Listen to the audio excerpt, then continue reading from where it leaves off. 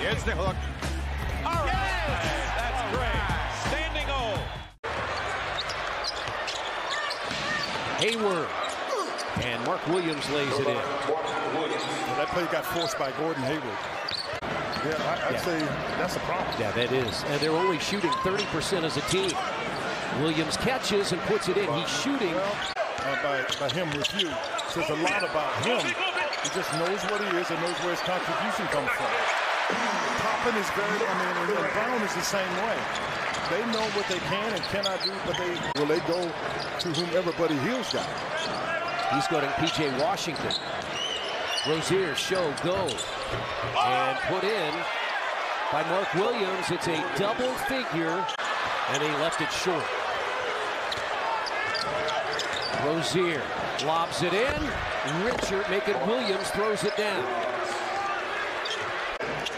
54-49. They lob it up, and boy, throwing it down, Williams. Well, Williams gets up easily. Hey, Brandon Miller gets up as well. The Pacers were just 4 of 20 in the first half. Terrific move by Williams. I'm telling you, this guy is long. Halliburton back in. Skip pass now to Brown. He goes inside, and that's blocked. You take your choice there. That might have been Miller. He's in there to make sure that he guards Rozier. Well, they are on fire as well. No question. Hayward inside, and that's a 7-point lead for Mark Williams and the Hornets.